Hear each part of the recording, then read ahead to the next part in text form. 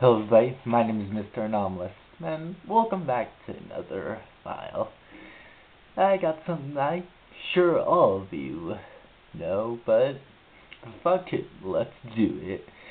This is SCP-173. Moved Site 19 in 1993.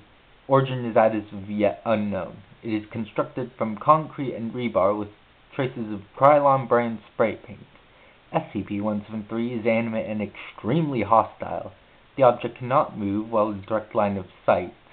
Line of sight must not be broken at any time with SCP-173. Personnel assigned to enter the container are instructed to alert one another before blinking.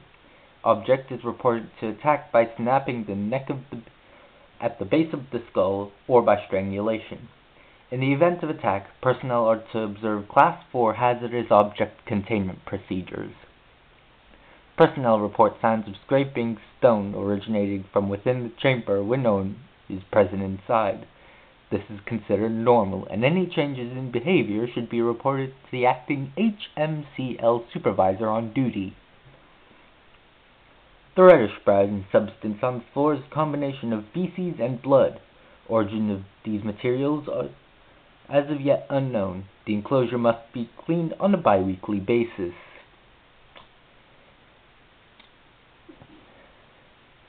This SCP, it's the one that started it all, and honestly, I don't think the SCP Foundation would be, well, it wouldn't exist if this wasn't uploaded to that X board over on 4chan.